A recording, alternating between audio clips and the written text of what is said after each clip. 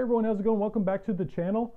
So I'm pretty excited. I finally just received my Starlink satellite internet dish, I guess you could call it, from SpaceX. I put a deposit on this maybe about a year or so ago.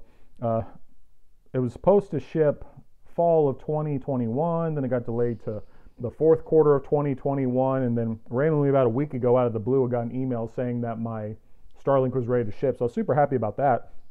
At the time when I reserved this, I actually was not expecting an update at all, an updated dish. So for those not tracking, this is their new rectangular dish. It's supposed to be, it's a lot smaller, a lot lighter, more sturdy compared to their circular dish, which was humongous, at least compared to this. So I'm pretty excited for this. So we'll start with an unboxing. I'll show you how to set it up, and then we'll set it up outside and we'll do a quick speed test. So let's get started.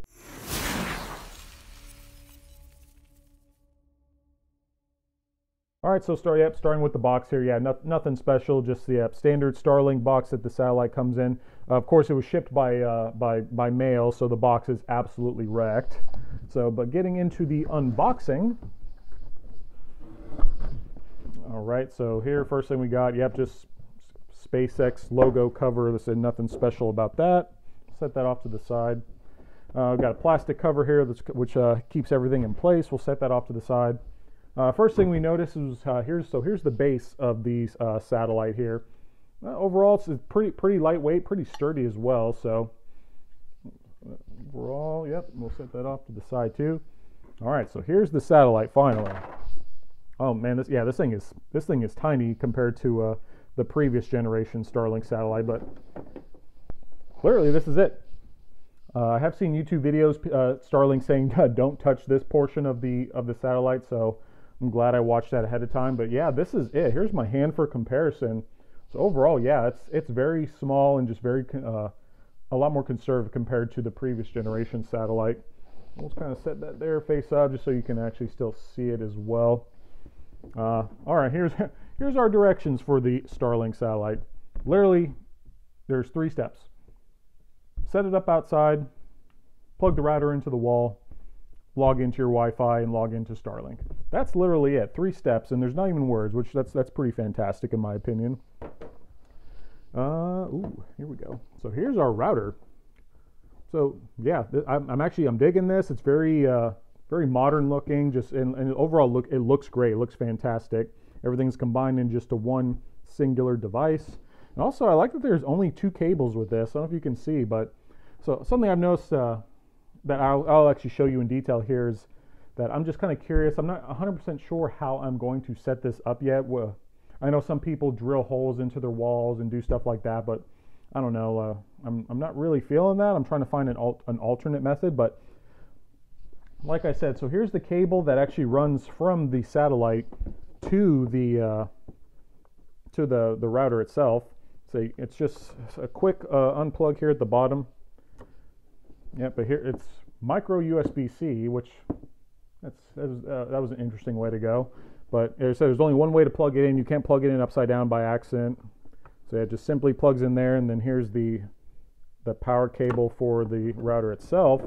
Which actually I was curious about this one. Like I said, it looks like it's got a nice little weather sealed plug right there, just so it like weather or water doesn't get into it. I don't know why you really need that if it's going to be inside, but yeah, I'm curious how this is going to work. Because for those not tracking, there's actually another way you can unplug this as well. Like so you can, so here's the same plug that was on the other side. It's just your standard micro USB-C, but yeah, you're going to have to drill if you did drill into your house, you have to drill a pretty decent sized hole to actually feed this through inside. But I don't know, I'm looking for maybe another method, somehow maybe like putting it through a window and maybe like weather sealing the window possibly, so that I wouldn't have to drill into the house, especially since in theory I'm not going to be here forever. So overall it's pretty nice. So they do make it so that there's only one, like you can't plug this thing in wrong. If you plug this thing in wrong somehow, I don't know how you would do that, but they definitely make this very idiot proof, so that's pretty exciting. I'm really liking this router. It looks great. But yeah, that's all there is for the unboxing. Here's our cable. and some directions for some regulatory notices, and it's in literally 27 different languages, so we're not going to worry about that. Yeah, that's all for the unboxing. Yeah, we'll go and set it up outside, and then we'll conduct our speed test and set it up. All right, so here is my classy setup of the Starlink satellite. So do keep in mind this is only temporary until I figure out a better solution, but figure this would be at least a good start for the initial speed test and everything. So there's my dogs in the background, little Tuxedo, little Lucian. So doing the obstruction test, so this is pointing north. This is the Starlink's best recommendation for the satellite. Of course, as you're going to see, there's a bunch of trees and all that in the background. So the fact that it's maybe 5 feet roughly off the ground, 4 feet or so probably not the best optimal signal. Probably somewhere up there would be a lot better, but of course I don't feel like climbing up there today to set that up. Plus I don't have any mounts to mount it to the roof of my house, so we'll give this a try and we'll do a speed test and see how this works out. All right, so we just got the Starlink all set up and it's all ready to go. It's showing that it's online, so I'm going to hit record here on my phone. I'm actually recording on a different iPhone. It's an older one, so hopefully the video quality isn't too bad. But so we're going to run our first speed test with our Starlink satellite and we'll see what we got. All right, it's already begun. It's going up, going up. All right. So this first one is iPhone to internet, and it's still climbing, still climbing. So it looks like around 114 megs. It's not the worst. That's actually better than I was expecting, considering my classy setup as y'all saw out back. So it looks like there's 3 different options. We'll see what the next one. So this one is router to internet. Whoa, it's screaming up there. Looks like we're around 280, still climbing, still climbing. Starting to drop a little bit. All right, so this one, so router to internet, around 217 megs and maybe around 15 to 20 megabytes uploaded. So yeah, definitely not too bad. And then there's a third option. So this one, iPhone to router. Whoa. Oh my. So this one's screaming up there too. We're getting over 350 megs just downloaded. And whoa, this upload speed, 350 megs downloaded, and it's over 250 megs. Wow, almost 300 uploaded. So that's pretty damn good, I'm not gonna lie. We'll go into the options here and see what these mean. All right, so iPhone to internet, so download and upload speeds from the device to the internet. Router to internet, which was the second one that it did, which is your download and upload speed from the Starlink router to the internet. And then our third option, which is the iPhone to the router, is your Wi-Fi connection speed from this device to the router. So basically, my phone being connected to the router, I'm getting over 350 megs. So overall, that's pretty solid in my opinion. So right, so for the Starlink, that was a pretty solid first test. I'm not gonna lie, I was actually thoroughly impressed with it. So now I've reconnected my current phone that I use, my daily driver, back to my Spectrum home internet. It's on the 2G network. This is the one I'm connected to all the time. Just want to kind of gauge on what we're getting here. So for this, I pay $100 a month for up to 200 megs per second. So we'll see what we got.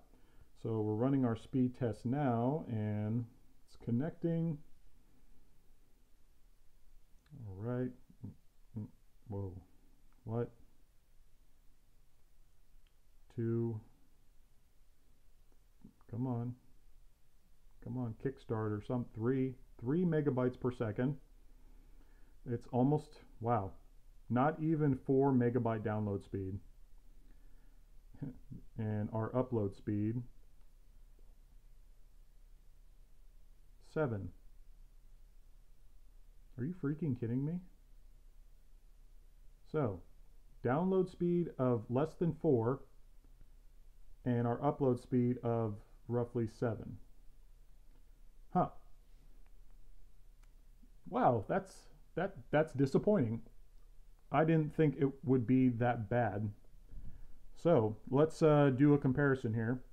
So for my Spectrum internet, which I pay $100 a month for, I'm getting on my 2G network, I'm getting roughly 4 megs per second of download speed.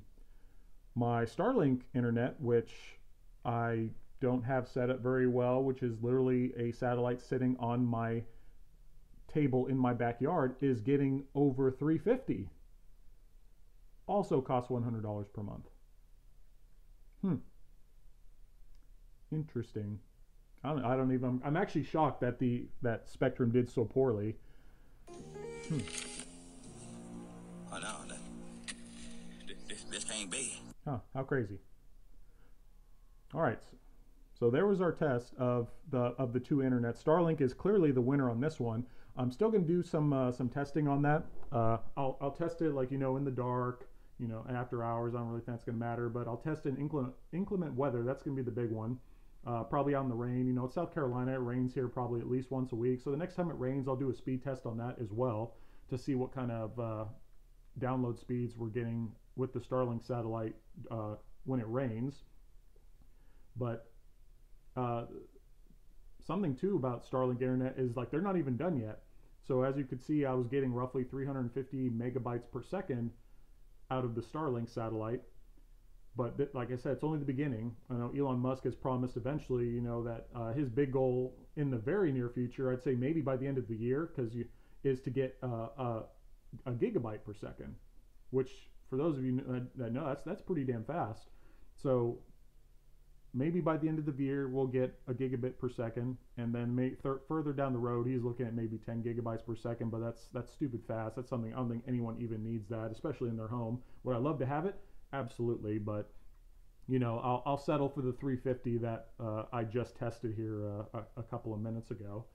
But for the fact that for what you're getting for $100 a month is a pretty solid product. Sure, I had to pay $500 for the overall setup, which even Elon Musk says they're losing money on that, because I got the new satellite dish, I got the router, and that for $500, that's a pretty solid deal. And especially for those of you, like I said, that live in more rural areas that don't have internet, nothing like that, it might be definitely a good option for you. I'm also more south, because I know Elon was saying, like, hey, the more further south you are, then you're not going to get as good a service. So if you're maybe more up north, like in Canada, or maybe in some of the northern parts of the United States, you're probably going to get some pretty solid service. But remember too, like I said, SpaceX is constantly launching satellites. I'd say they're launching satellites weekly, monthly. I'm not sure exactly of their schedule, but the fact that right out of the box, this is what I'm pulling in terms of like megabytes per second in internet speed is pretty solid. I'm very impressed with it. So overall, that's all I got for you today. I hope you enjoyed the video. If you did, please give it a thumbs up. And if you are new to my channel and have not yet subscribed, please hit that subscribe button down below. That definitely helps me out a lot. Drop any questions you have in the comments below in regards to the Starlink satellite. I'm still new to it myself, but I'll definitely answer what I can in regards to my experience so far with it. I'm still constantly testing it. I'll test it and provide some more videos here in the future. But all right, enjoy the rest of your day. See ya.